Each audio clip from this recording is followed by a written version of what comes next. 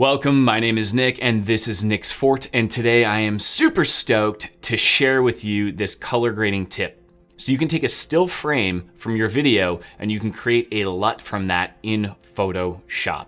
I love that this is a feature and a thing that you can do. So if you're a legend in Photoshop, well then today's your lucky day. And if you're not, that's okay. I'm gonna walk you through a quick and simple approach to creating a LUT in Photoshop that then you can apply to your video in a non-linear editing platform. I'm gonna use Premiere Pro in this example, but you should be able to use whatever you want. It gives you so much creative freedom, and the basic foundation should work kind of no matter what and for everyone. So yeah, this is awesome. All right, so we are here in Premiere Pro and we have this clip right here of my Forerunner shredding on this dusty, dirty back road in the middle of Washington. And this is an ungraded clip that was filmed with a Phantom 4 Advanced. So there's no grade on this. And the first thing I'm gonna do is I'm going to watch my clip.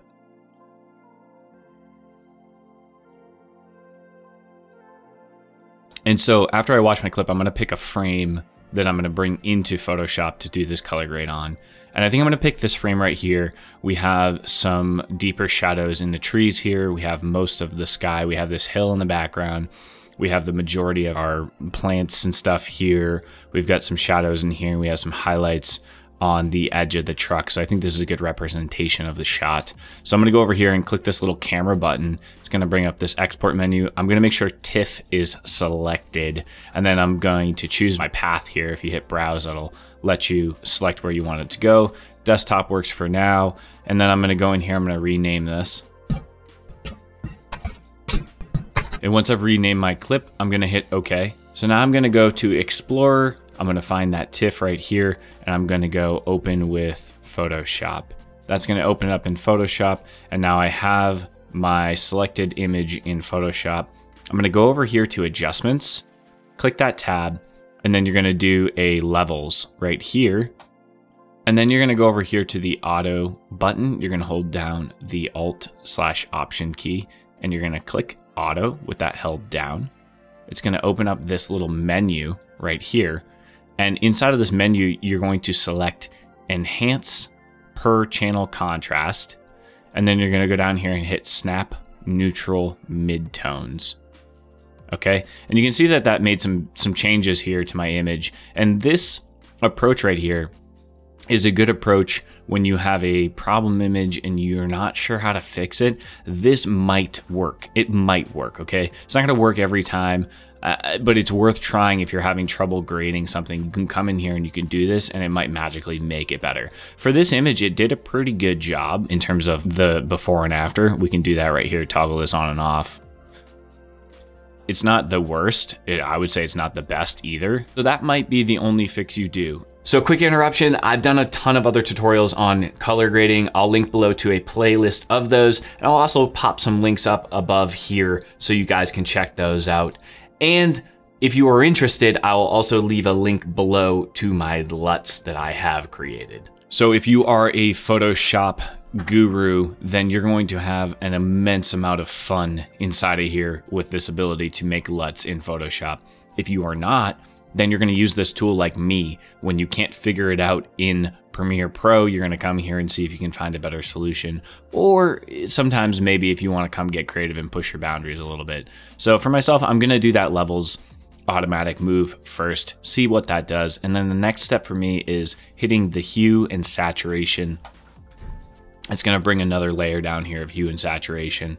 And what I'm gonna do for this image is I'm gonna kind of give it a little bit of a different look here. I'm gonna go up here, I'm gonna drop down into my cyans, and then here's a little hack that my buddy Greg showed me. If you drag your saturation all the way to the right, you're gonna see the image affected in that color space specifically. So you'll know that this, anything we see here that's crazy looking is the saturation.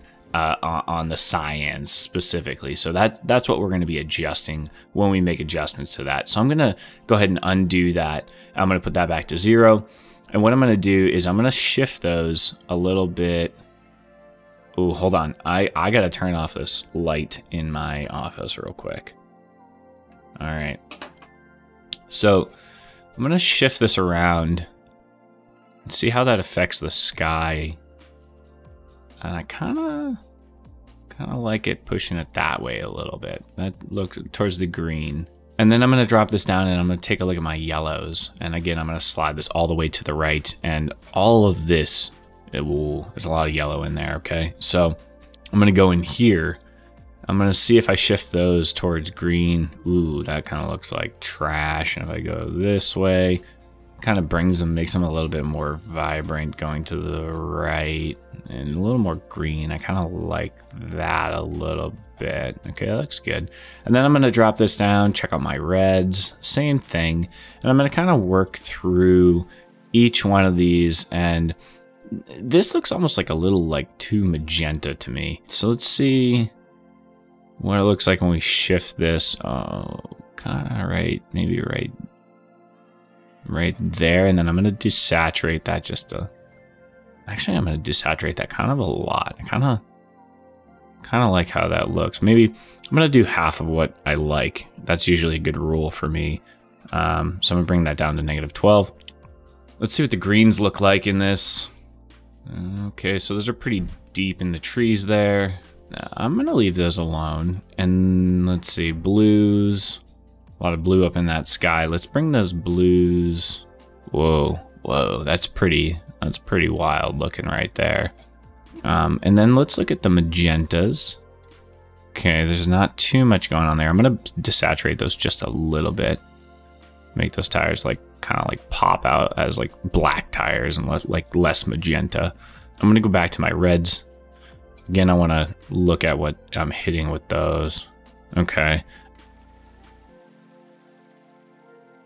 Kind of made this like custom look with my shot here. I'm gonna go back to my levels here, and then if I hold Alt down on my keyboard and then I click on the tail end of this is gonna show me my blacks that are getting crushed.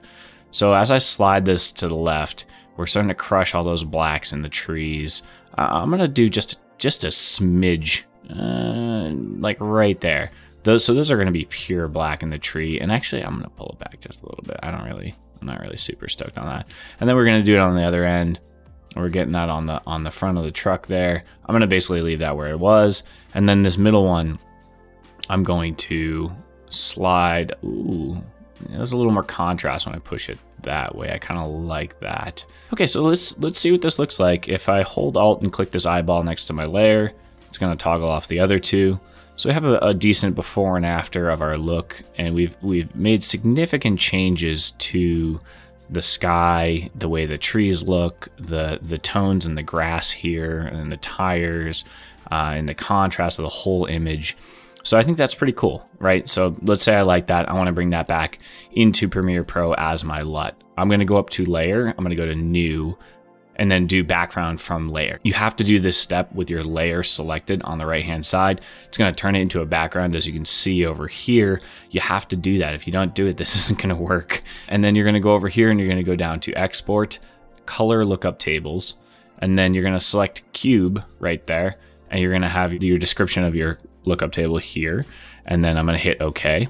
That's gonna bring up where I'm gonna save that. So then I'm gonna put LUT on the tail end of this, save it, and then I'm gonna go back over to Premiere Pro, and now we have our clip right here.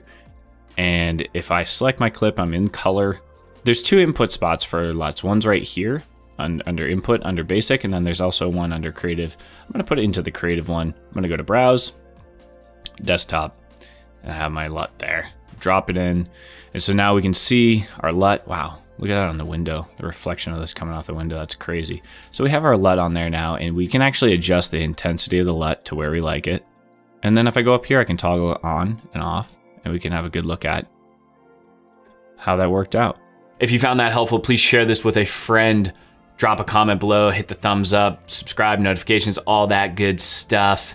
And if you have some other thoughts on this workflow or any ideas about color grading in Photoshop, drop a comment below about that. And most importantly, get out there, film some stuff, create some stuff, apply this to your workflow, and keep creating. Peace. LUT like a legend. Ugh, there's beets in that smoothie. You know, beets in the smoothie sounds like a really good idea when you're like, oh, I want to be healthy. But at the end of it, when it's like kind of warmed up and you're just washing it down with some lukewarm coffee too.